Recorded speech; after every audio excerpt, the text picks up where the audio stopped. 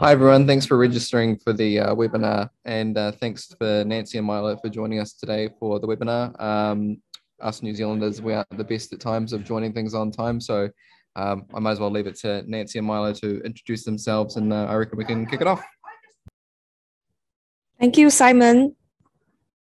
Good afternoon, everyone. I'm Nancy from EnGenius Networks. I'm the product manager. I've been working with Go Wireless on developing the channel for New Zealand. And we have been organizing these webinars regularly to keep our channel partners informed and update on our latest cloud solutions. And we are also running regular promotions on our cloud devices. So people who log on to this webinar will be enjoying some exclusive offers that you may want to check out with Simon and the team. And today is in Singapore. Coming out from here from Singapore, Milo and me is actually working from home because of the cases in Singapore is quite high. So although we are working from Singapore, but we are actively working closely with Go Wireless to address any doubts and concern on our cloud solution. So this webinar is a recorded webinar. So if you are interested to have a copy of this recorded webinar, you can get it from Simon. Okay, I think I will pass the host to Milo to carry on with this training. All right, thank you. Okay, thank you, Nancy. Hi, guys. Good afternoon. Yeah, this is Milo from EnGenius Network Singapore. Basically, I'm the product solution specialist who will host today's training. So today's training is more on information about our EnGenius Cloud offerings. I'll be discussing about the solution in brief, and then I'll be discussing about the latest updates as well as give you guys a walkthrough on the user interface. And if we have time, I'll go over through the mobile application as well. If you guys have any questions, you can type it on chat, or you can also use the QA function on Zoom.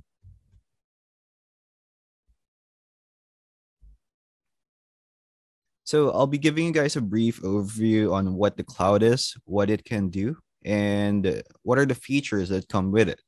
I'll be also tackling about some verticals that we can approach with the new features that we have, and then a bit of updates on what's more to come.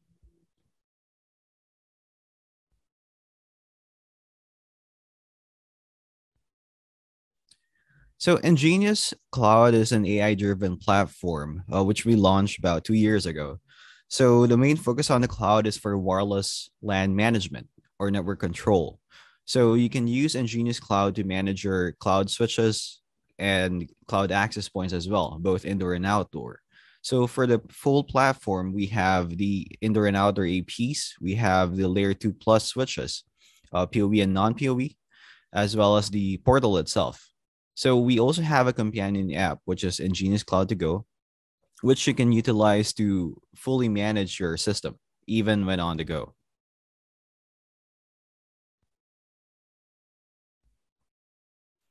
So one thing about the cloud is usually when we introduce cloud to people, they would ask us, okay, so where is your server built and how do we know that it's secure? So what we use for the cloud system is an FAS design or function as a service.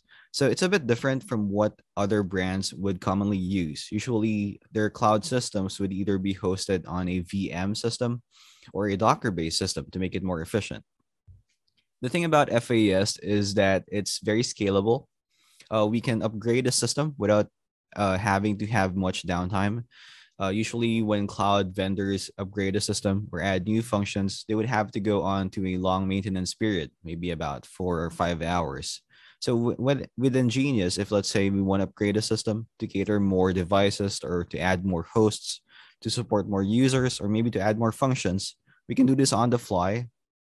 Or if we're going to have to rebuild a database, it roughly takes just a full hour. Now, when it comes to security, we use multi-factor authentication to talk to our devices, such as an APs. So every time you would want to send out information to their devices, maybe change configuration, change SSID, or add new functions, there would always be an exchange of keys here, which would make the tunnel very secure. Now, everything that happens on the local data plane, let's say from your mobile devices going to the access points, going to the internet, or anything that goes on the local network, that's kept there on the local side. So none of that data will be sent over to the server. Our server, by the way, it's hosted on AWS or Amazon Web Services. So we have a backup system in place. So even if, let's say, one of Amazon data centers go offline, there would still be a redundant server that would work so that you would still have full access to your system. Now, for the cloud, our goal is to make it easy for everyone to understand what's going on. So we have this set of tools for monitoring, which would help clients quickly understand what's happening on their network. So we have the Network Health Center, which will give you an overview on the whole system. If you have APs that are online or offline, or let's say APs that are experiencing interference, the system will let you know right away. Later on, I'll give you more details about it as I walk you through the user interface. And then we have the floor plan view. So the floor plan view is basically your layout, your physical layout, where your access points are. You can upload your floor plan on the map. And then from there, you can also plot obstacles. So for instance, you want to know the heat map coverage of your AP, if you have a concrete wall, wooden door, glass window, etc. So you would see how the signal propagates depending on the settings on your device. We recently updated this to add virtual APs as well. So that means if you have, let's say, physical APs, and let's say you want to know what the signal will be if you change the model or if you add a new model, so you can put virtual APs there to check what their coverage is. So we also have client network timeline. So what client network timeline does is it acts as your client journey. So when a client connects to the access point, and let's say he roams, he moves to another radio, 2.4 to 5 gig or vice versa, and then he disconnects. So all that information will be on the system. So you would know when he first connected to the access point. If he has any issues, the system will alert you as well. So let's say it's an office network or maybe a hotel network. If somebody types in the password wrongly, then the system would inform you that this person is not able to connect because he keyed in the wrong password. So instead of having to go to a lot of troubleshooting to figure that out, the system will inform you right away. We also support real-time diagnostics on the devices. So basically, this would tell you the health of the APs and switches. If you're worried about if the AP is overloaded with the number of users or too much processing happening, so that will give you information in real time as well. So you would get information on the CPU, memory, as well as the throughput. Throughout the user interface, we have AI-driven advisories. So in case you have any issues on your network, the system will let you know. And throughout the menu system as well, the system will let you know, for instance, if there's an issue, it would try to advise you what to do to solve the problem. Topology view is supported on the cloud. So this means if you have EnGenius switches and EnGenius access points, and you would want to know how they are physically connected, regardless of how many devices you have, it would give you the path on that topology from the AP to the switches to the router. So if you have mesh APs that are linked on your current system, that would show you the mesh topology as well. So you would know the RSI level between your access points, the signal quality, and then which port the AP is connected to. Is it running PoE or is it plugged by power adapter? What the cable speed is, as well as if you have third-party devices that are plugged into our switch, so long as it supports LLDP or link layer discovery protocol, it would also appear on your topology view. So if it's a third-party access point, third-party switch, a SIP phone, any IP device, basically, it would show there as well. So for the cloud system, it's very important to have a reporting function. So this would allow you to have an overview or a summary on what's going on your network. So the reports can be scheduled. It can be triggered. Let's say maybe every Monday at 9 a.m. you want to send this report. So you can trigger that on the system. If let's say, for example, you have MSPs or SIs that want to send a daily report or weekly report to the end user, so they can trigger that on the system as well. The report is fully customizable, so you can select what types of report you want to generate. Let's say it's for the SSID information, summary of the settings, maybe the floor plan view, diagnostics, and everything. So you can select which items would appear in that report. For the Wi-Fi system, we support layer 7 awareness or application analysis. So what this would do is it will give you information on what are the commonly used apps on the network that are consuming bandwidth. So for instance, you want to monitor which application consumes the most bandwidth. By default, the system has this enabled. So you can check, for instance, YouTube consumption, Skype, FaceTime, Zoom data consumption, even Windows or iOS updates. So you'd get a summary either for your whole organization or per site or per network. And then we have the EnGenius Cloud to Go app. This is available for iOS and Android devices.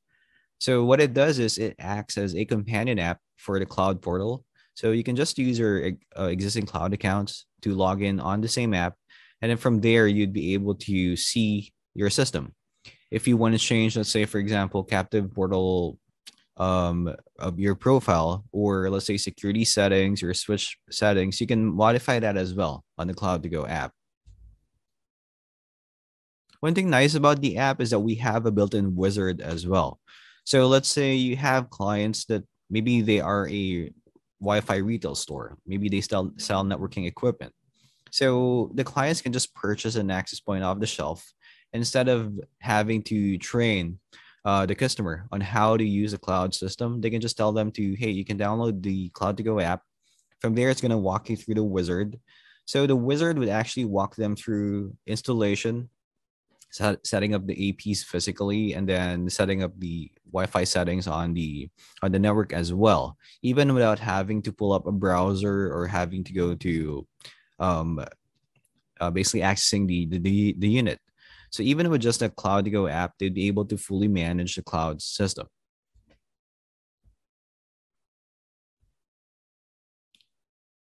So what we have for the cloud are basically these access points. So I'll go through them in brief. We have a wallplate AP, the ECW 115. This is used for smart deployments. Let's say smart rooms, smart offices, or smart hotels, wherein they integrate different IP services as well as, of course, the Wi-Fi system for the clients.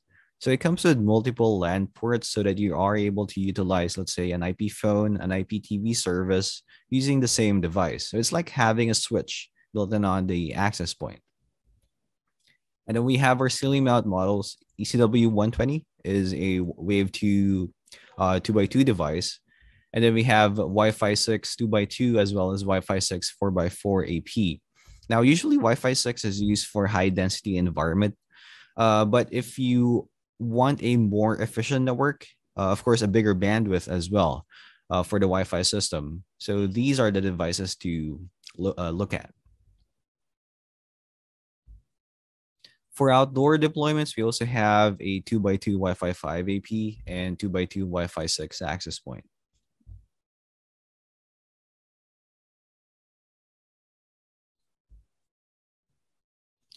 Now, for the new features that we have recently released, this can help you tackle more verticals or more clients. So one of them is the retail segment. So usually for the retail sector, maybe let's say coffee shops, restaurants, cafes that want to deploy a simple Wi-Fi service, usually providing this for the guests is the least of their priority.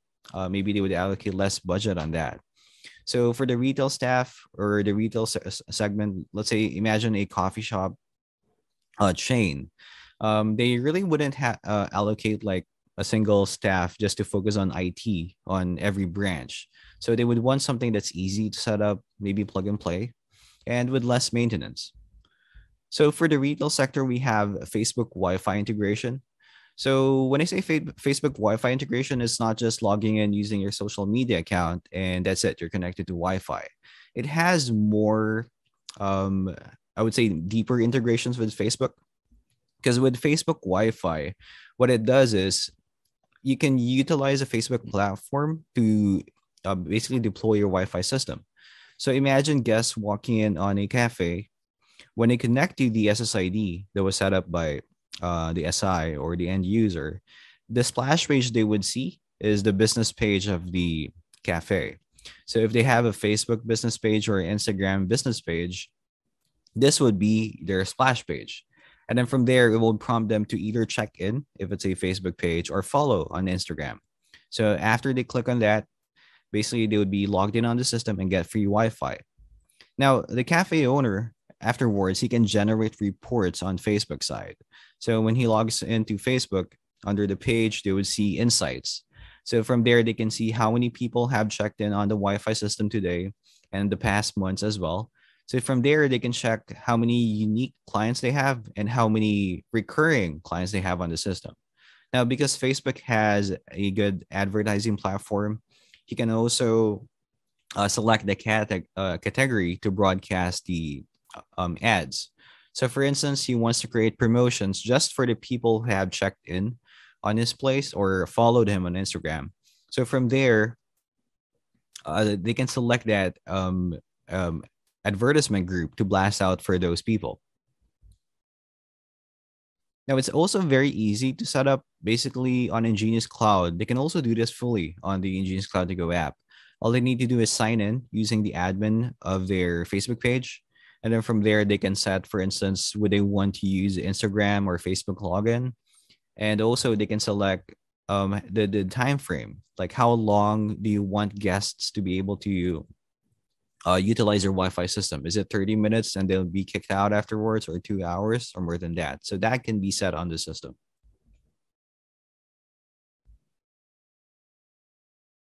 So it's very easy to set up. All they need to have is maybe one ECW 120 and then the application. And then from there, basically it's something that they can easily do even by themselves.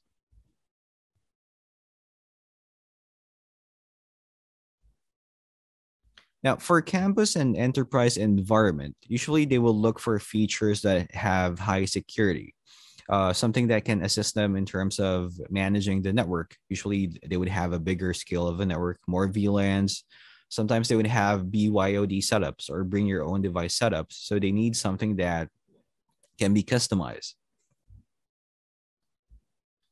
So we launched this set of features in the past couple of months, which will help you tackle these verticals. So first is my PSK and dynamic VLAN. So what it is, let's say imagine you have a single SSID. Instead of having one security password for everyone and then one VLAN as well, like we usually do, here you can have different VLANs, which makes it dynamic, as well as different passwords per person. So imagine this setup is a campus environment. Maybe Lucy and Mary here are students, and then we have Brian, who's a faculty staff.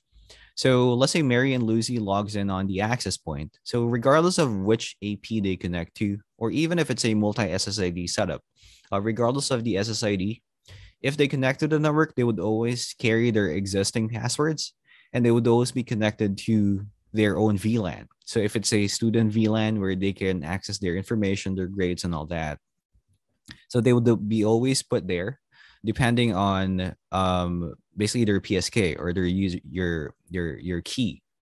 So when Brian logs into the Wi-Fi system, even if the same system that Lucy and Mary are using, he'll be sent to VLAN 30, which here is the faculty VLAN. So he'll be able to access the server. Maybe the administrator can also allocate a bigger bandwidth for Brian to use. So there are a lot of things that you can use with IPSK and dynamic VLAN. The nice thing about this is if the client has an existing database, let's say a Redis server that already does have this information, so we can also link on that. We also support VLAN pooling. So what this does is it allows you to dynamically assign VLAN for each new clients to connect. Usually people would use this to have multiple clusters of your VLAN network to limit the broadcast size. So instead of having one big network for all the clients, maybe a Class B subnet, What people would do is they would set up multiple Class C subnets instead and allocate this on the system. So for instance, you have a range of VLANs 50 to 200 for your client pool. So what the system would do is after keying in that range, it would randomly allocate that VLAN to the individual clients. So let's say the first client connects to VLAN 50, second client connects to VLAN 51, third client connects to VLAN 52, and so on and so forth until your whole system is spread out for your clients. So instead of doing that individually per SSID, they can all be set even on one single SSID.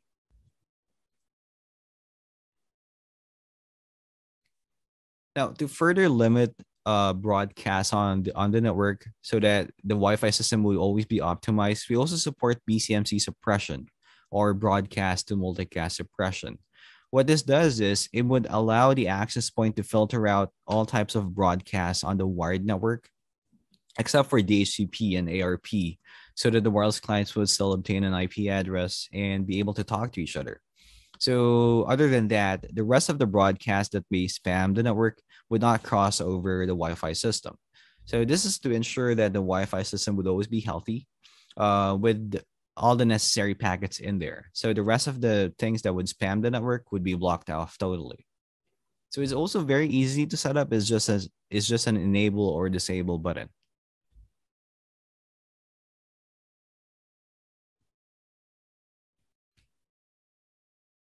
Now, for random MAC connections, because iOS 14 and later, as well as Android 10 and the newer versions, added a feature to randomize the MAC address on the mobile device. So it's good for privacy to protect you from, let's say you're connecting on a private or a public network, let's say a public hotspot. It's something to protect your identity or to hide your actual MAC address of your device. The issue with random connections or random MAC connections is that if you are connecting on a corporate network, an office network, or maybe a network that requires MAC authentication, you're going to have issues connecting because your MAC is randomized and it's actually enabled by default on iOS and Android devices. Now, to solve this issue, we added a block random MAC connection button or a toggle on the system, which has a splash page as well. So if the system detects that you are using a random MAC address on your device, and then you connect to the SSID, you would get a splash page if you enable it and inform you that, hey, you have been denied access because you are using random MACs. And then you can customize this message right here, which would teach the guests or the clients how to disable random MACs on their phone to be able to connect on the system. So this would solve the issues wherein the IT manager is not able to authenticate guests because they're all using random MAC connections. Or if it's an office network, they are not able to identify who the people are when they connect to the system because they are connecting on different MACs that are recorded from the system, especially in BYOD systems or setups. So this can help a lot. If I'm not mistaken, on the market, there are only 3 vendors that does this right now.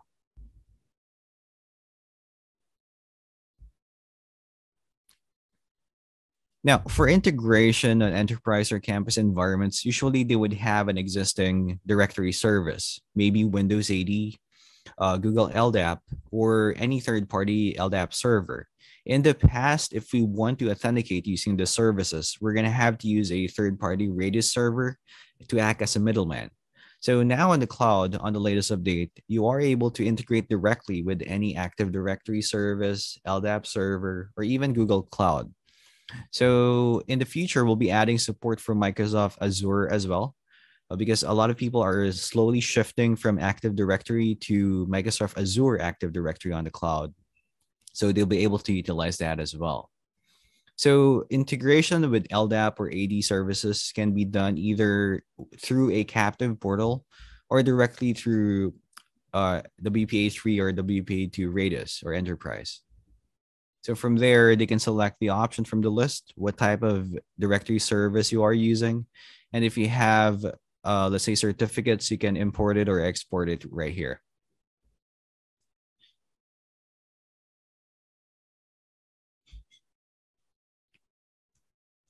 We added features as well, which would help manage service providers. Usually, MSPs would have multiple clients on hand, so they would want something that's a quick fix if there are any issues. Maybe they would have no time for training because they have multiple brands to juggle. And then they would want something that they can easily revert in case they make any mistakes when they apply it on the system. So for MSPs, first, the schedule reports can help them a lot because instead of having to create a manual summary on what the setup is and report it for the client, they can just select it on the system what type of information I want to be displayed. They can modify the templates. And then from there, they can schedule it and send it to the client. So they can select the coverage as well. Let's say 1 week worth of data for the whole 30 days or full month worth of data. They can also select if they want to have the information just for a particular branch or for the whole organization and send it out automatically to the client. We also have a backup and restore system on the cloud. Now, since the system is basically built on the cloud, each setting that you have on your AP or switch or network would already be backed up on the cloud. This is an additional option just in case the client wants to, let's say, store preset settings. So, for instance, you have multiple administrators, you have multi-tenancy, and then you're working on multiple branches. So let's say one of the admins or one of your sub admins messes up in terms of configuration, and you don't know what options he modified or he forgot. So you can quickly restore from a backup that you have, basically your original settings. And then you can also use this backup when you're setting up a new site. So let's say it's a client that have multiple branches. First, you create your first branch, and then you modify your settings, add the access points there. And then in setting up the new branch, usually you would have to start all over and copy whatever you have on the first branch. So if you already back up that configuration, you can use this as a template to build your second branch. So basically from there, all you need to do is add the devices in. All the settings configuration would already be there.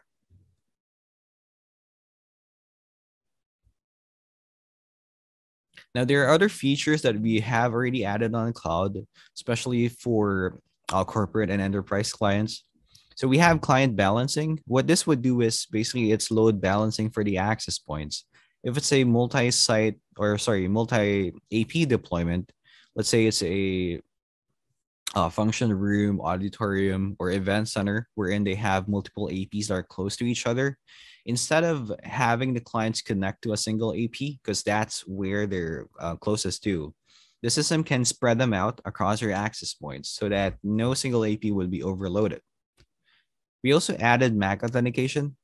So what this would do is it would allow MSPs or ISPs or clients that are working with hotspot gateway vendors to easily modify each setting for individual users. So this works with radius bandwidth control, radius COA support as well, wherein, for instance, each client connection has a different package.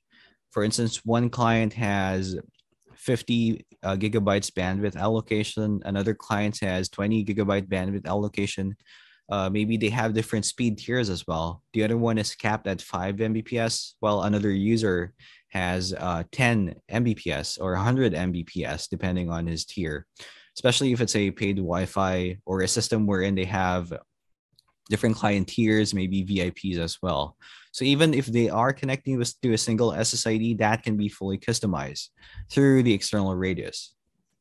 So we also support PoE scheduling. What this would do is, if let's say you have third-party devices that are utilizing PoE connected to our switches, and maybe you want to turn off those devices at a particular time, or you just want to trigger a reboot, so you can schedule that on the switch as well. We also added SNMP monitoring. So what this would do is, for instance, you have clients that have an existing monitoring server that's using SNMP. Usually they would use this if they are working with multiple vendors, different brands, so that they can consolidate all monitoring in one view, one pane. So from there, They can trigger SNMP. Basically, they just have to enable this on our system, and they can already monitor it externally. By the way, we also support API monitoring. So if clients have, again, a third-party monitoring server wherein they consolidate multiple vendors and multiple brands, so they can also use either SNMP or API to pull information from the cloud.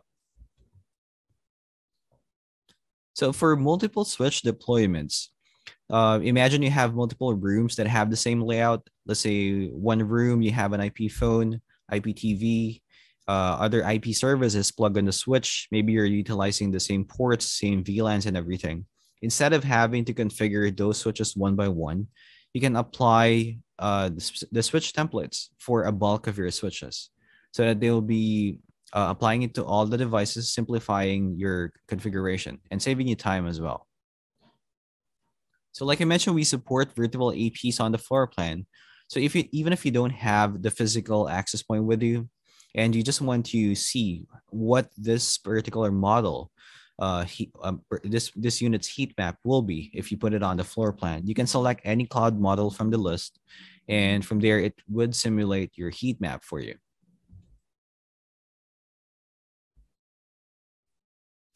So what's more? What devices are upcoming for the cloud, and what other features we have in store? So this maybe about December this year, we have the ECW 632 coming, and 735 later next year. So basically, this is a 4x4 Wi-Fi 6 model. The other one is tri-band Wi-Fi 6E. So tri-band Wi-Fi 6E means you have a 2.4 gigahertz radio, 5 gigahertz radio, and a 6 gigahertz radio. So that's the latest Wi-Fi technology to handle a very high dense environment. So if you want to cater to maybe 1,000 or 1,500 users, this AP would be able to support that. Now, what's special between these two access points? So we tag them as Pro APs because it comes with additional features. So built in is a scanning radio and Bluetooth, which would be used for these functions. So first is zero-weight DFS. DFS means dynamic frequency selection. What this does is if you have an access point and you're deploying it, let's say outdoors or indoors, but let's say it's near the airport or near a shipyard. When the access point is using a particular set of channels, the DFS frequencies, so let's say channel 120, and then it detects a radar device nearby that's broadcasting on the same channel, usually your AP would stand by or switch to a different channel or be offline for like 10 minutes maximum to allow that radar device to broadcast, because it's definitely broadcasting an important signal. Now, this is mandated for all access points in the market to recognize DFS. So with the help of that additional scanning radio, in advance, it can detect if there is a radar device nearby. So immediately, it will just switch to a channel not occupied by this system to have less disruptions on their Wi-Fi network. Basically, it will allow you to fully utilize your 5 gigahertz spectrum. Now, because of that scanning radio, you are able to generate real-time information as well on the statistics or the network traffic on your area. You would be able to detect Wi-Fi and non-Wi-Fi interference sources, so that from there, the system can utilize that information to have a better auto-channeling response. Now, the biggest advantage of that of the Pro models is the security. So it comes with the wireless intrusion detection system and the wireless intrusion protection system as well. So for wireless attacks or for Wi-Fi hacking, or let's say Wi-Fi spoofing, wherein clients can just set up another access point and copy your SSID information to trick clients to connect there. So that can be prevented by the system automatically. So it would scan for the rogues and also prevent your clients from connecting there as well. And then the Bluetooth integrated module would be used for industrial IoT integration. So you can use this for location-based marketing, client footprint tracking, or marketing information pushed on Bluetooth. So imagine if you're deploying multiple access points inside a shopping mall, you'd be able to accurately push marketing blast to a person based on their location. For instance, he's walking into one of this sports store. So from there, you can broadcast information such as, hey, we have a 20% off discount on the store today, et cetera, et cetera. So from there, basically, it will generate more revenue for the client. So next year, we'll also be launching features that can help clients on different functions. One is IPsec VPN support. So this will be built in on the access point. What it means is, like right now, there are a lot of people working from home.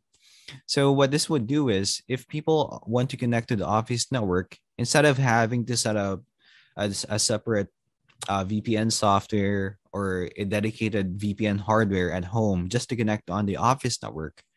So here, the access point itself would act as a VPN client to connect to that office network. So at home, you may have maybe one or two SSIDs. So first SSID is for normal use for your family. So they can connect to Wi-Fi as usual, connect to the internet. And then your second SSID may be dedicated for your work. So when you connect to your second SSID, that would create a VPN tunnel going to your office. So from there, you'd be able to work as usual, as if you're connected to the office network. So you can download files from your NAS or access any server on the office. And then we have SSID settings on LAN.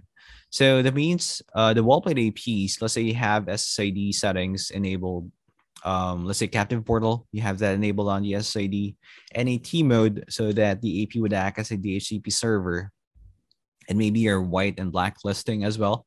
So this can be carried over on the LAN side. So when guests plug in on the LAN port, they'd be able to get that same splash page. They would have the HTTP server from the network as well. And if you're blocking specific devices, that would be applied on LAN as well. So this would come later next year. One of the more exciting hardware that we'll be releasing is the EnGenius Security Gateway. Now, this would act as a gateway, a firewall, a router, as well as a filtering system. So basically, it's an all-in-one device built or backed by OpenSense. So you can utilize this to fully complete your network. So from here, if let's say you want to filter certain sites or filter certain applications, allocate bandwidth depending on what apps the clients are using, you'll be able to modify that or implement that using the system. So more details would be launched maybe late this year or early next year. Now, for the cloud, since we're using the cloud system, we actually have two license tiers. One is basic, which is fully free, and it comes built into all devices. And then the other license is the professional level. So depending on the type of user and the feature consumption, we have different tiers to fit the clients. Most of the deployments, I would say maybe 80%, 70 to 80% of the deployments, the basic license is more than enough for them. But for pro users, let's say they want to fully utilize the Wi-Fi system, they want to use all the advanced functions, then the pro license would be for them. We haven't actually launched a licensing system. Tentative launch is December this year. But during the launch phase, we're going to give free 1-year access for everybody using the cloud system so that they'll be able to try what the pro features are, as well as for new purchases after that. There'll be a 1-year free license for the pro usage. So basically, we're only going to charge for the pro license roughly around 2023. So right now, both basic and pro license would be enabled for all. But just a quick reference on what are the differences between this. So for the basic license, it's the same as a pro. There's no limit on how many APs or switches you can manage, regardless if it's 50 sites, 100 or 1,000 or 100,000 APs. You'd be able to manage all of them under the basic license. The difference is on the storage or information. Now, this can still change in the future, but for now, this is what we have. So, for instance, dashboard analysis and data stored on the cloud, that would be 24 hours on basic license, 30 days for pro. A maximum network on the organization. So there's no limit on the organization itself. If a cloud account can have hundreds of orgs, and each organization is actually independent of each other. So one organization can be under the basic license, another org can be under professional. You can mix all of that under the same account. But inside the org, where you have your different networks or different branches, different sites, under the basic license, you can have 50, and there's no limit under pro. Maximum admin users or sub accounts, let's say sub admins under your multi-tenancy, is 5 under basic, no limit for pro. And then the cloud authentication, internal authentication on the cloud. If you want to use the cloud-based authentication system for your user management, you can have 100 for basic, 100 entries. This shares with the voucher, the hotspot system, the voucher creation as well. And then 10,000 for pro. Device diagnostics is available for both. In terms of changelog notifications, you get more details when using the pro, because that would consume more instances on the cloud side. And then the backup and restore system is under pro. API integration, if let's say you want to integrate with a third-party service or a third-party system that requires to pull or push information on our cloud, maybe have a platform dedicated to control all your devices across different brands. Let's say you want to configure the SSID, or you want to generate a new user, etc. So that can all be synchronized using API. For the reporting system, under the basic license, you can generate a single report on the cloud. This can be stored on the cloud. And then under Pro, you can generate 3,000 reports to be stored on the cloud. For topology view, you can view ECS and EWS switches using the basic license. For the Pro license, you can view third-party devices as well.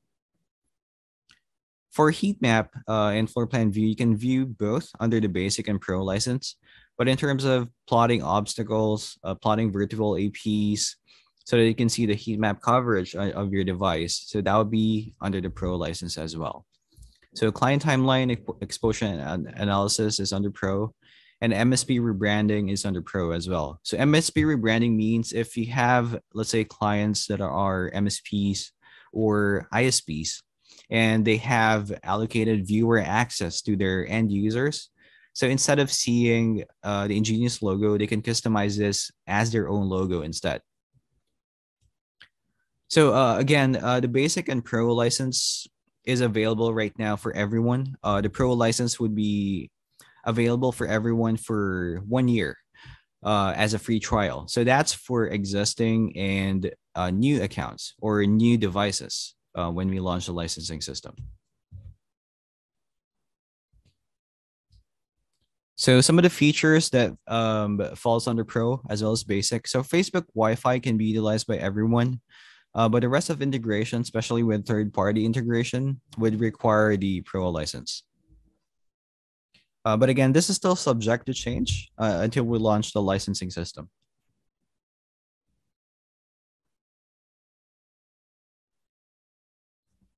So any questions before I walk you guys through the user interface?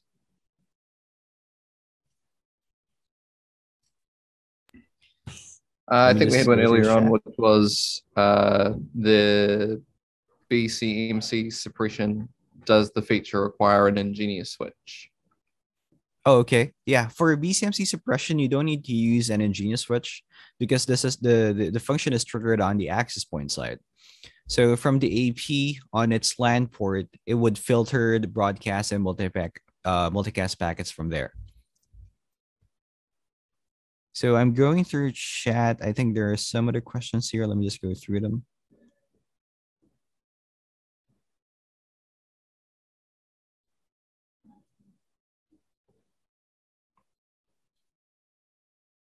Okay, I think Matthew have answered the other questions here. So let me pull up the interface so I can walk you guys through. Just a moment.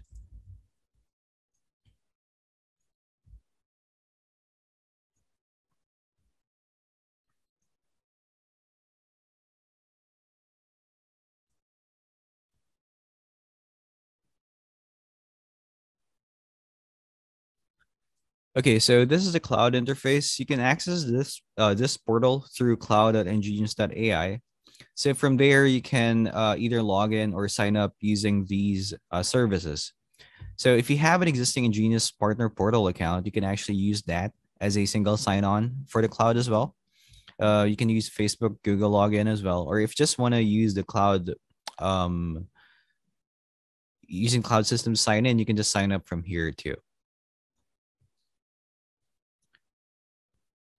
So once you have logged in on the system, you would be brought onto the dashboard wherein you have general information on what's happening. So by the way, if you click on this icon right here, it would show you all the different organizations that you have that you're managing. And then under each organization would be the different networks or the different, let's say, branches that you have. So each organization right here can represent different clients. If let's say you have been invited as a team member to a different organization or to a new organization, that org would appear here on this list as well. So navigating to each different organization is as simple as double clicking on it. So for example, NVK, and then the Singapore office. Or let's say you want to narrow down to a specific network, so you can just double click there. So on the main dashboard, you have a radar graph, which will give you a general information on the health of your network. So right now there's one AP that's offline. If I mouse over it, so it's telling me that the ECW632 is offline right now. So because this AP is unplugged. If you have APs that are consuming too much resources, it would inform you here as well. So for the hardware, it gives you a summary on how many you have, your switches, your access points, and clients. You can also click on this button to navigate easily to those menus. And then you have your throughput information. You can change the view from a weekly view, monthly view, or daily view. And then when you hover your mouse over it, it will give you more detailed information. So in the bottom part, let me just expand this to a month. It's also going to give you a summary on the overview traffic that you have. So on your access points, in terms of data consumption, upload and download, it's going to highlight that. Top clients in terms of, again, data consumption and traffic, and then the top SSIDs. So you also have an overview on the top apps. Let's say you're using Layer 7 Awareness. It's going to give you a summary right here on which are mostly consuming the most bandwidth, and a summary of the operating systems of your clients. So let's say, for example, how many Windows clients you have, Linux, Android, Mac, iOS, as well as other operating system that there might be on the system. Now, the first part right here is your monitoring button. And then the second part is your configuration button. So you also have your logging here. This one is for Sky keys. So if you have an EnGenius Sky key, you can actually add that on the cloud as well. And the next version of our Easy Master can be added on the cloud too, so that you can remotely manage them. So the bottom icons would represent the reporting function, multi-tenancy, and organization, wherein you have your inventory of the devices, licensing, and other options for security and restoring. So I won't go through the entire menu, but I'll just show you some. So let's say, for example, on the the access points view here, you have your group of APs, but you can expand it further to get more information. So for instance, what the throughput utilization is for the access point, and then the channel utilization. If you have high traffic or a lot of interference, it would be displayed right here. So you have quick override buttons so that you can quickly change, let's say, the channel of the AP, the transmit power, channel width. You can override that. One nice thing is that the SSIDs can be overridden as well. So let's say I have 5 SSIDs, but on this particular AP, you want to only enable 1, or let's say only 4 of them. So you can override and either enable or disable that particular SSID. So if you have mesh enabled on your system, you can also remove one of your APs from connecting to that mesh network. Now, when you hover on this portion, you get more information, such as the details page, wherein you can get more details on your unit. You can reboot the AP from here, and you can also trigger a replace. So when you replace the device, basically what this would do is it would allow you to replace the unit with a similar model in case something goes wrong with the device. Maybe it doesn't power up or something happened to it. So you'd be able to quickly replace the unit, and from the new unit, instead of setting it up from scratch, maybe it's a switch with a lot of VLANs already configured. When you use the replace function, it will port over all the existing configuration from the old device to the new setup. So it simplifies the process of replacement. So going on to the details page, we get more information in terms of the SSID, let's say the captive portal, security setting, how many clients are there, 2.4 or 5 gig. And then you have your real-time metrics on the side as well.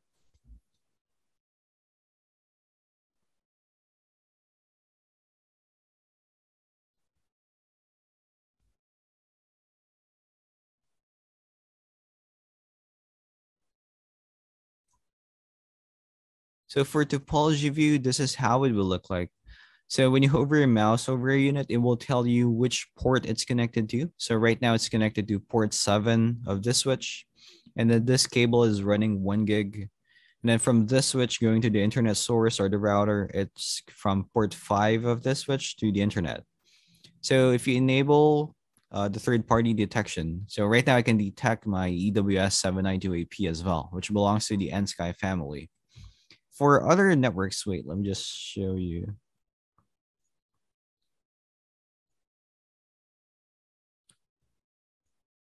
Let me see if they have third-party devices. Okay, so here we go. So older device can be detected as well, like the EGS switch. This one is a MikroTik router, if I'm not mistaken. And then they have other APs right here. SIP phones can also be detected by the system. But basically, any third-party device that supports link layer discovery protocol and are plugged into our switch, they would be shown here as well.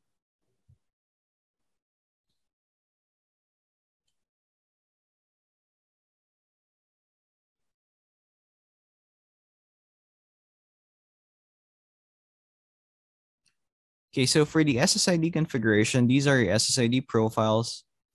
Let me just quickly walk you through the different options that we have. So we have multiple security options for the SSID itself. So WPA2 and WPA3, which is supported on all our cloud devices. MyPSK can be enabled right here. And then you also have a QR code in case you want to connect or share access through QR. So basically, you just have to scan the QR, and then from there, you'd be linked to the SSID and authenticated on the system without having to key in the password. So for WPA Enterprise, this is where you have your different LDAP options, LDAP or AD services.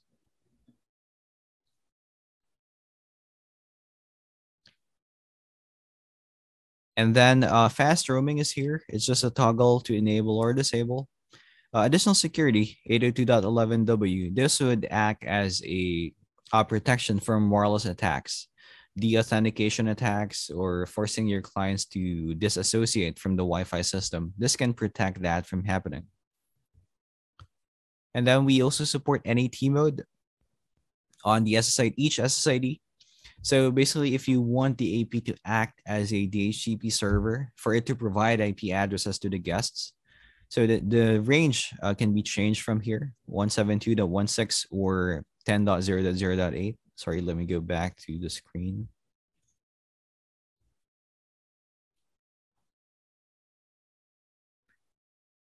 So under NAT mode, it would also enable client isolation. So the wireless clients would not be able to communicate with each other. So usually NAT mode is used for the guest Wi-Fi system. By default, it's set to bridge, which would basically let the clients obtain an IP from the existing DHCP server and give transparency on the network. Further down, you have your VLAN setting. If you have a specific VLAN option per SSID to segregate the network. Dynamic VLAN pooling, application analysis, which is enabled by default. This is basically the layer 7 awareness. And then under advanced settings, you have options for layer 2 isolation, band steering. You need to have both radios enabled to enable it. And then your BCMC suppression. So yes, this one is enabled on the access point side, and you don't need to have an EnGenius switch for this to work. So other options for the SSID, you have your bandwidth limitations. So for instance, you have a public Wi-Fi deployment, or let's say this is for a cafe or restaurant. So you can limit the bandwidth consumption per client or per SSID so that nobody can hog the bandwidth. So let's say even if you have clients that are using torrents, streaming videos all day or downloading all day, their speed would be capped to 5 Mbps or the value that you have set. So this to ensure that you still have enough bandwidth for everyone to utilize. Captive portal can be enabled right here, and we have multiple options for captive portal as well. So click through means splash and go. You would get the splash page, which is on the next screen, which they would see first, and they have to click to authenticate. By the way, the splash page is fully customizable. Like you can just customize it from here on the system. You can change the logo, you can change the terms and conditions, you can change the button message. You can also upload, let's say, a background. I think I have preset images right here. Let me just utilize this. So you can quickly change the background. If you want to put that as your logo, you can also insert that right here. So if you have pictures, you can easily scale it on the system as well. And then you have different views. If you, let's say you want to see how the splash page would look like on a phone. So it would look like this. So maybe you want to adjust it. If you want to change this logo, you can remove it as well. So if you want further customizations, you can also do that through HTML. So let's say you want to embed a video, maybe a YouTube video here on the splash page, you can do that from here as well. So again, click through is, it will present a splash page, and then the clients would have to click on proceed before they are able to authenticate. EnGenius Authentication is our internal authentication system. In case you don't have a Radius server and then you want individual usernames and passwords. So on your splash page, it's going to be, it's going to look like this. So they're going to have an option to key in their username and password before they are able to connect to the internet. And then custom Radius server, if let's say you have an existing Radius server as your database, or if you are using a third-party hotspot gateway server to manage the users, so you can use this option right here. Voucher service login. If let's say you want to give out vouchers and they would use that voucher codes to connect to your Wi-Fi system, as an admin, you are able to add different plans right here. Let's say 1 hour access or 1 day access. This can be changed as well. And let's say for this voucher plan, you want to allocate it just for 1 user, or let's say 5 users right here. So once you apply that, the front desk, when they log in on the system using this URL, they would have an option to generate the different voucher plans depending on the plans that the admin have created. And then you have social login. Basically, to connect to the Wi-Fi system, you can log in through Facebook and authenticate. But again, using Facebook Wi-Fi, it's different because after authentication, the system will gather information through Facebook in terms of network insights and splash page integration as well, which the Facebook admin can utilize. So all they need to do is basically log in using Facebook, using their Facebook page or Instagram page, and that's it. Now, different LDAP options are supported through the captive portal as well. Any third-party LDAP service, so you all need to do is key in the information right here. Active Directory, if they have a Windows server, or Google LDAP for cloud-based LDAP authentication. So you can also trigger what would happen after the client authenticates on your captive portal. Do you redirect them to a specific page or just let them browse as usual? You can also set up session timeouts from here to kick the client out automatically in case they go idle or after, let's say, every hour. So let's say after an hour, they would be kicked out on the system. When they reconnect, they'd see this same splash page again.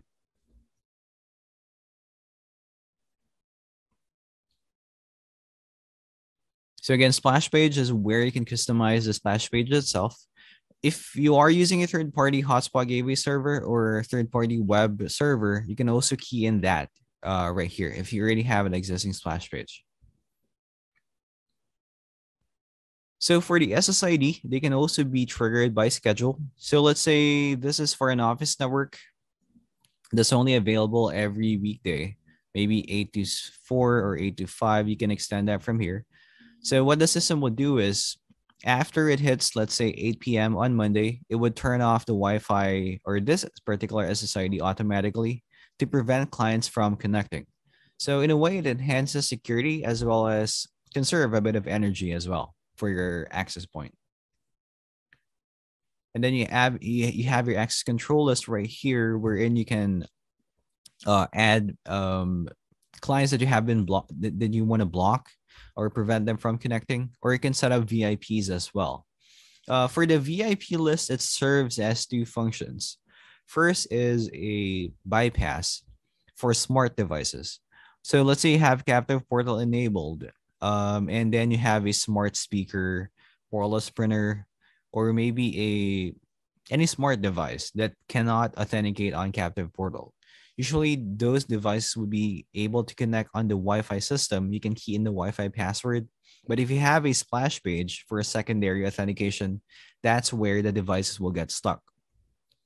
So to allow those smart devices to bypass a captive portal, you can put them on your VIP list. So the secondary feature of the VIP list would act as a whitelist, even if you have let's say isolation enabled. So let's say right here you have L2 isolation. This would block access to all wired devices and wireless devices on the system. So if I enable this and I connect to this system, I won't be able to see all the wired devices for security as well as other wireless devices. So if you add, let's say, your wired printer under the VIP list, even under L2 isolation, you would be able to see that wireless printer as well.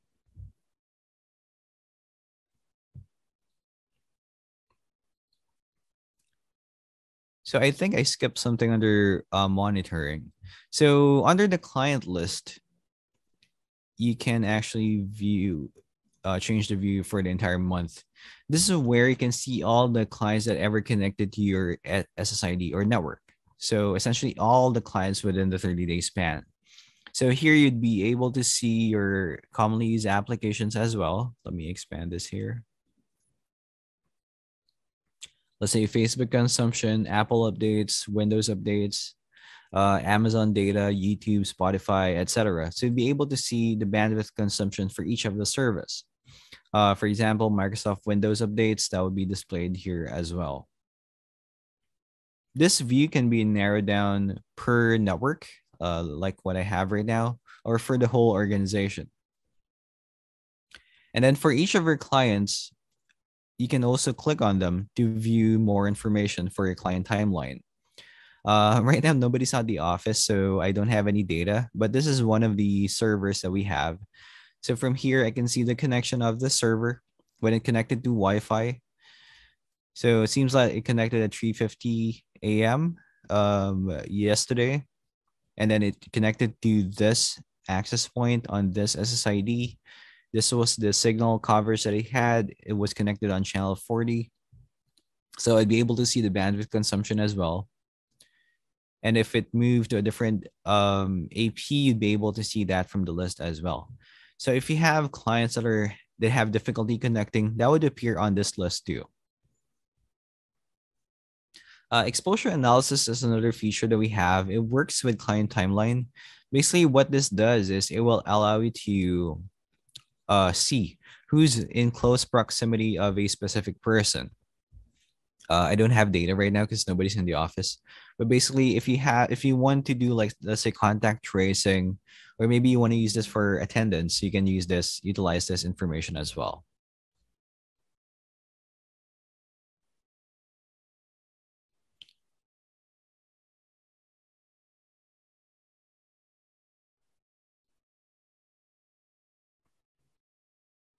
For the switches on the cloud, the nice thing about it is that you have full visualization on the ports. So like this eight port switch that I have, I can quickly see which the uplink port is. That's port 5 right here, identified by that up arrow. I can see the tagging. I can also see which ports are running PoE. So right now, port 7 and 8 has access points plugged into them, and then it's running PoE. I can also see the VLAN tagging. So for instance, ports 5, 7, and 8 are tagged under VLAN 10. And then for VLAN 1, 5, 7, and 8 plus port 2 as well. So going to the details page, you can get more information and more configuration options for that switch. So you have your PoE utilization per port, and then you have your system configuration. So let's say spanning tree options, linked layer discovery, voice VLAN, etc. The port settings can be configured right here. Say the port speed, PoE if you want to disable it, isolation, rate limiting, flow control, QoS, that can be configured from here. VLAN is something that you can easily configure on the cloud. So for instance, this switch has 3 ports tagged right now. If you want to, let's say, change the tagging of port 2, you can just click on it to remove the tagging. If you want to add untagged ports, you can quickly add them here as well. So once you're satisfied with the setting, just click on the check mark and apply it to this switch. So port mirroring can be configured here as well. PoE scheduling, this is where you can configure that. So similar to Wi-Fi scheduling, if you want specific ports to be offline at a particular time, so you can set that from here on the system. If you want to trigger like a PoE reset, so you can set that from here as well.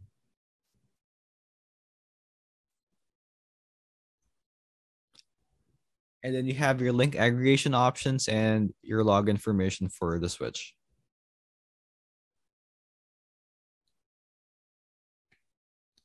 For the floor plan view, by the way, you can view the APs on the map as well. Let me add one AP on the map.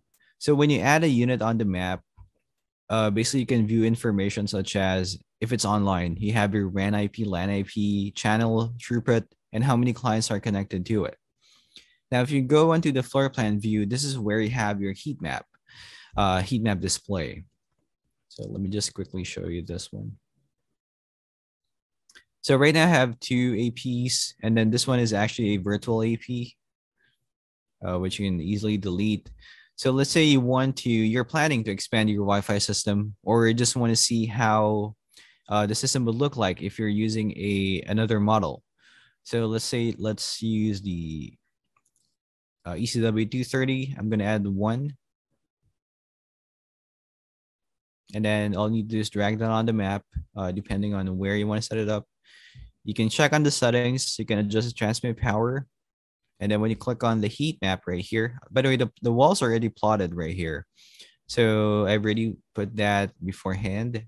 When you click on the heat map function, then you can see the coverage of your APs depending on what you have on the walls. So this is for the 2.4 gigahertz band. You can also switch the view to 5 gigahertz. 5 gigahertz will usually have a smaller coverage versus 2.4.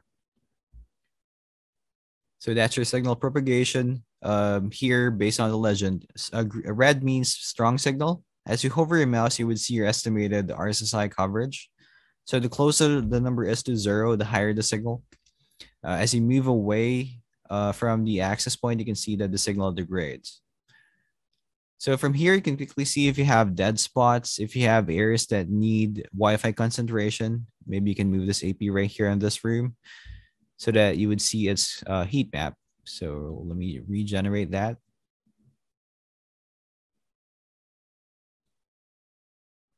And you can see that now I have a stronger signal here. So you can use this for planning, and you can also export this data using the reporting function. So for the reporting function, here you can create multiple tasks or schedules on what types of report you want to generate. So let me generate a new task right here. So you can select the templates. We have different options right here. So let's say, let's use a simple one. Put it in title, report for testing.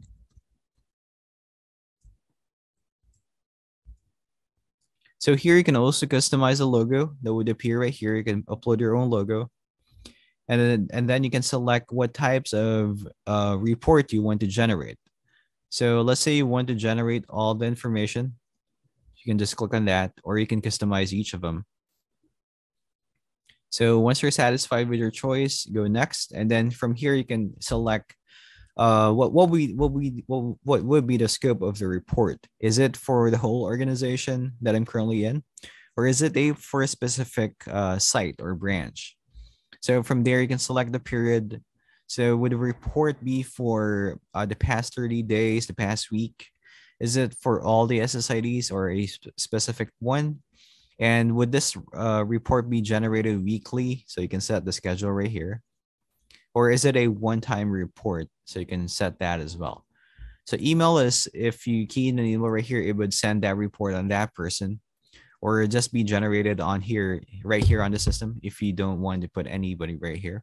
So when you click on next, it's going to give you a summary of your report. And let me apply this task.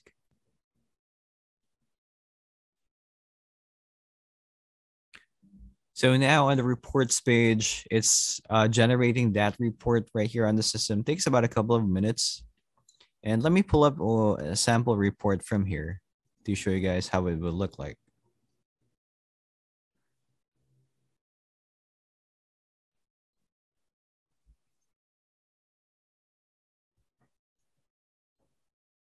Okay, I hope you're still seeing my screen.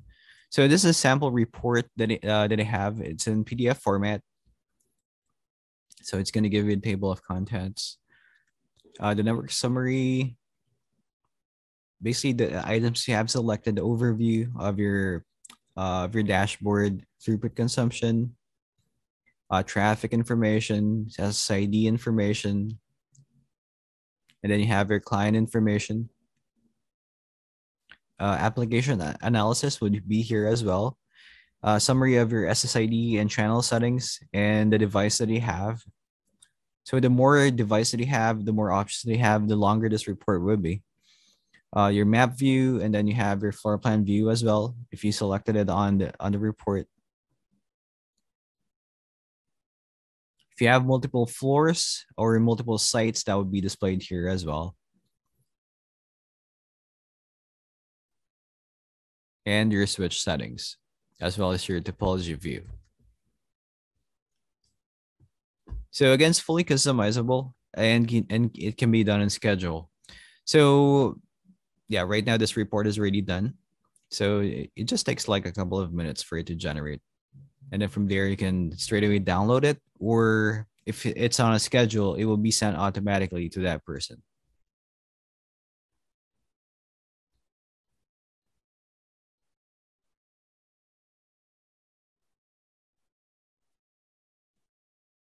So for multi-tenancy, this is your view from here. So from here, you can easily invite new members as a part of your multi-tenancy system. So all you need to do is type in the email address and say, and then from there, you can select their permission.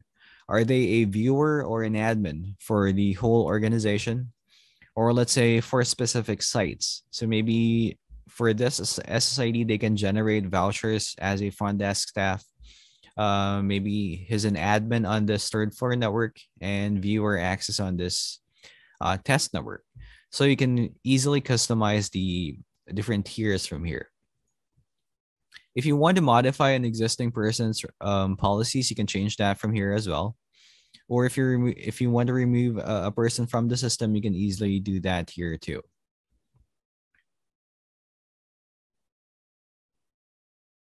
Under inventory and licenses, this is where you manage your access points on the system. You can see when an access point was registered. It was registered by which of your admins. Right now they're on which network or which what is your AP name. You can almost see that information from here. So registering a cloud device is very easy as well. Basically, all you need is the serial number of the unit to register the device. So you can either use the Cloud2Go app or this system to key in multiple devices in bulk. So speaking of the mobile app, let me share that view to you guys. Hopefully the screen sharing works. Just a minute.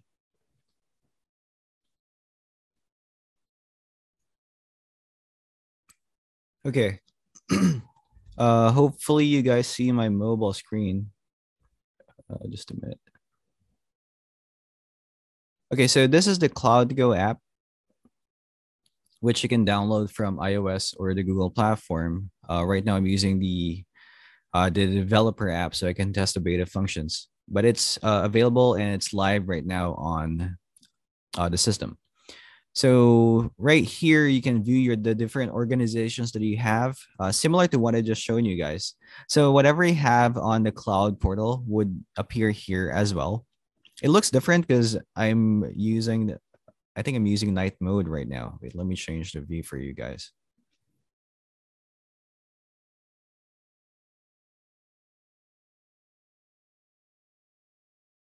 Okay, there we go.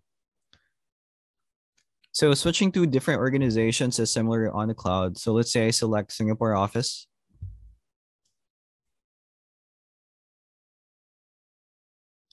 So from here, you have a summary of all your devices. You have your switch, your APs, and different networks as well. So let's say I want to go to SG Office Network. So you have the same info as on the cloud. You have the same radar graph.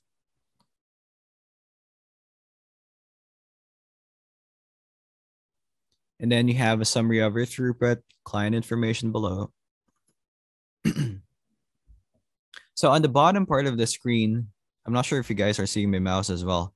I have my devices right here. So these are your access points. So similarly, when I click on it, you would have a summary of it, which you can also override certain settings. So you have the radio options, IP assignment, and everything.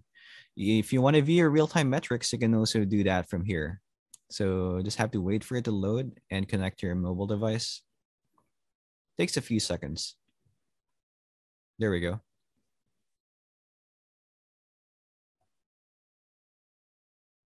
So from here, you can also trigger the replace function, the reboot function. You can also view your logs. You can also upload a photo to help you identify where the unit is deployed.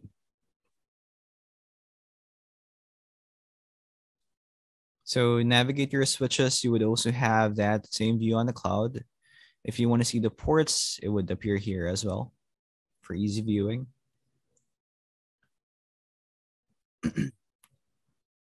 And then client list.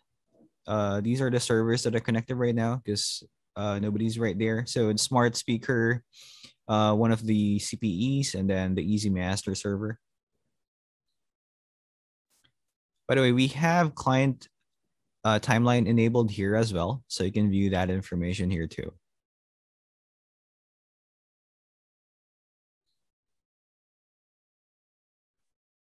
And then the SSIDs that you have, which you can also fully customize or add or remove new SSIDs. And then the log information. So back to the dashboard, on the top part, you have configuration options as well, wherein you can configure your radio options. I think I didn't show you this on the cloud portal, but you can do that on both sides as well. And then you have your VLAN settings or switch settings, access control. That means your VIP and block list. And then let me go to network general settings. So here you have your alert settings, your firmware upgrade options. So you can set that by schedule, or you can trigger the upgrade to happen now. So you can also select from the current stable firmware, the beta firmware, or the previous firmware in case you want to roll back. So here you can also set a schedule on when the firmware would be automatically upgraded on the system. So right now it's set to Sunday between 2 a.m. to 3 a.m. where nobody's utilizing it. By the way, the way a firmware upgrade works is if you have, let's say, a new device that you're adding on the system, immediately it will trigger an upgrade as well once you add it on the network. So this is to ensure that the device is upgraded and it works with the latest functions that we have on the cloud. So you can set a separate schedule for the switches as well. So here I've set the switch to upgrade at a later time. So because the APs that I have are plugged on the same switch. So I want the APs to be upgraded first, followed by the switch. So if you want the firmware information, you can see when the firmware was released as well.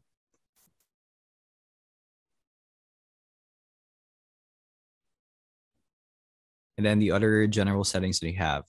By the way, the captive portal can be configured here as well through the app. This is the block random connections, and then you have your advanced settings too.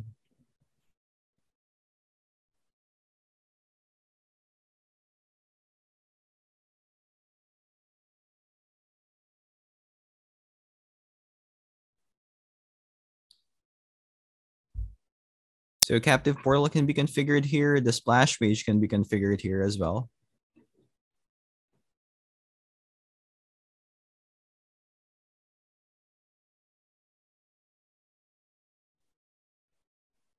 And then if you want to add a new device, it's as easy as click on this plus button and then click on register device. So from here, it's gonna open up the camera so that you can scan the QR code on the unit. So the QR code is found on the sticker on the unit. So again, there are two ways to register the device. One is through scanning the QR code. Second is by keying in that serial number on the unit. So almost all the features that we have on the cloud is available here on the Cloud2Go app. Similarly to the port settings as well, you can configure here from the Cloud app as well.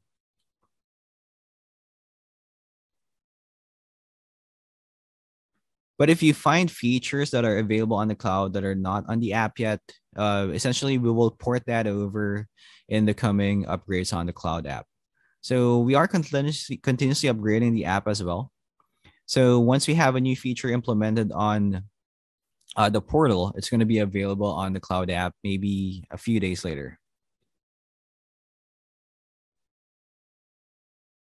Okay, so any other questions, guys?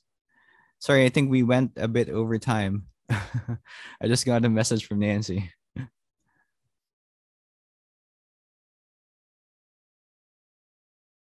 Okay, I think all the questions on chat have been addressed by Nancy and Matthew. Thank you for helping to answer. Nancy, anything else that you want to add for today? She might be gone. I'll say from the Go Wireless point of view, thanks everyone for attending today. Hopefully you learned something about the EnGenius platform, and obviously, as you can see, it's quite full featured, and there's quite a lot of stuff that you can do on there. So if you need any other questions answered, don't hesitate to reach out to us here at Go Wireless. Liam or myself looking after the EnGenius brand here at Go Wireless. So if you have any questions, you can always email them to either simon@gowifi.co.nz or liam@gowifi.co.nz, and we'll be happy to help out. I think Nancy's having trouble with her microphone or something. Oh, sorry, guys. I was on the phone. Thank you, guys. We'll keep in touch. We'll send the videos to Simon, and we'll update you on any new cloud launches in the future. Cool. Thanks, everyone. Have a great afternoon. Thank you, Simon. Thank you, Simon. Thank you, everyone, for attending today. Have a good day.